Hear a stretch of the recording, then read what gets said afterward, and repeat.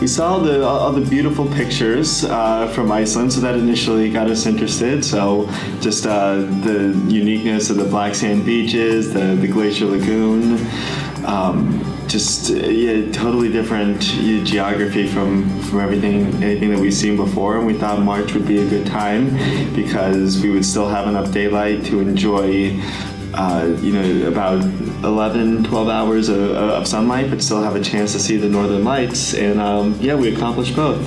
Yeah, Haley's really into photography, so it was like his kind of inspiration to go to Iceland when he saw just the beautiful landscape here. And then I really wanted to see the northern lights, so we thought that it was kind of a good balance, good time of year. I mean, it was really the snow made the landscape even more amazing in some areas, and we got to see an amazing Northern Lights show.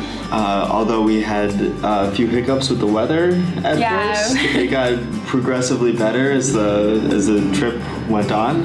But we don't get a lot of driving in blizzard conditions in Southern California. So that made it a little exciting, especially at the beginning of our trip with some of the wind and the snow, but cleared up later on and we still had a great time. And we were able to call Nordic Visitor also to get when we did encounter bad weather. Yeah, having that cell phone and then they would check on the road conditions for us, which that came in handy. We used that a couple of times. Yeah, we definitely used that.